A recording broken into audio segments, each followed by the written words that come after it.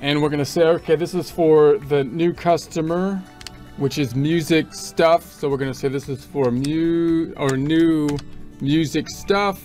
And then the pop-up is saying, hey, we got some billable items. I'm paraphrasing. I'm going to say, okay. And then it's not time, it's not expenses, it's not mileage, it's items. So we're going to go to the items, check off the item, and say, okay, and it pulls in that information. So now we've got, I'm going to say this is on the 24th of 2023. Invoice populates automatically. Let's set the terms at net 30, which is just what we've been doing customarily. So we expect to receive the stuff in 30 days, or get paid, I mean, in 30 days. So we've got a Squire 20 Squire guitars that we are charging for $244 each, and then the total, it's a taxable item. So now we just got the standard invoice. So what's going to happen when we record this? Still fairly complex transaction, because invoices kind of are. It's going to be an invoice. Accounts receivable is going to be going up.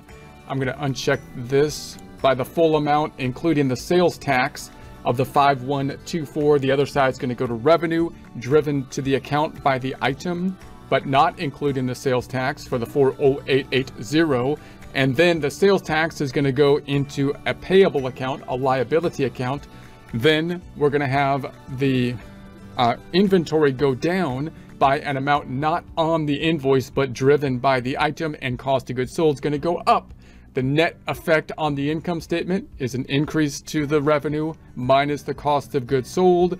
The subledger will also be affected for the invoice or accounts receivable, sorting that by customer, new music stuff being the one that owes us the money, and inventory subledgers will also be accounted for, which will track the units of inventory, which are now going down for the 20 Squire guitars.